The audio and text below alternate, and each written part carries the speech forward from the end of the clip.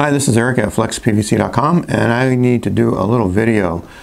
This is for a customer as well as everybody else. On our website, on our specifications page for PVC pipe, we list ID, OD, wall thickness, etc. And what some people miss is that under wall thickness, it says minimum wall thickness. Now, these are standards set by engineers. So if you buy a piece of 1.5-inch pipe, the OD is exactly 1.90 inches OD, the outside diameter. The inside diameter is not the standard. And the inside diameter is based on the wall thickness. But the wall thickness is set to a minimum. So in other words, it can be a minimum of, let's say, 0.18 or whatever it is, and then, or more. So if the wall thickness is thicker than the minimum, then your ID is going to be less than what is listed. And on the website, we say that wall thickness can vary up to 5%. Well, here's a piece of pipe that is about 5.5 inches long. And this is an inside couple, or excuse me, inside extender, not a couple, inside extender. And anytime you glue anything inside a pipe, that is non-standard. That is not certified. It's outside of the normal plumbing practices. So here's what happened. We sold some of these to a customer. They went to install them and they said they don't fit. So we said, oh, okay, so we sent them another batch, same problem. But I'm going to show you why they won't fit.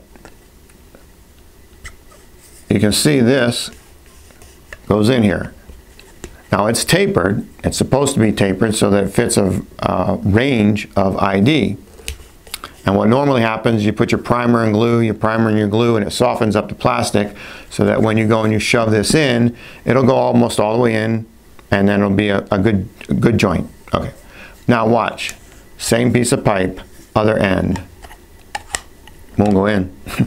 Absolutely will not go in. I have fought with this for probably 40 minutes, various different things. Now, I can make it go in, okay? But I want to just show you that 5 inches of pipe, it's different. This end, the wall thickness is smaller, so the ID is bigger.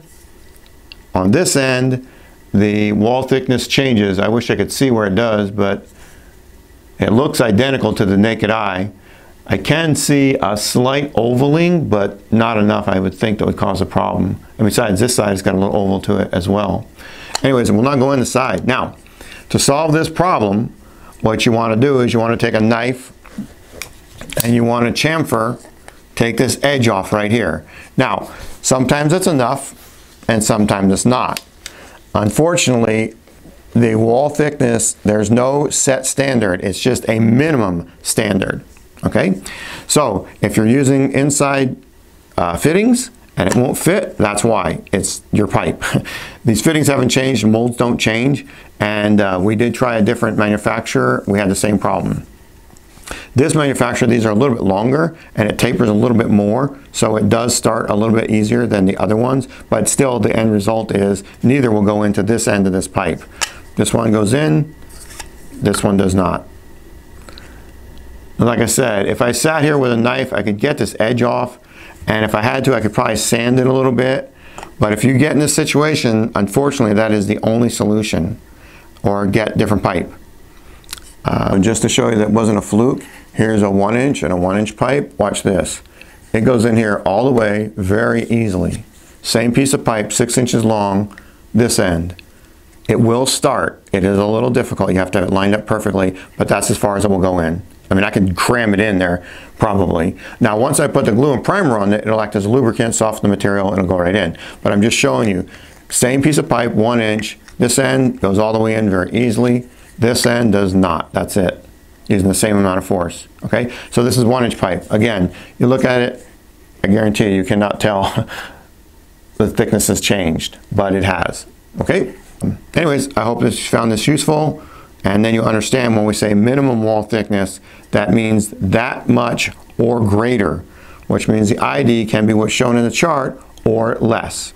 Okay, thank you for watching. This was Eric at FlexPVC.com.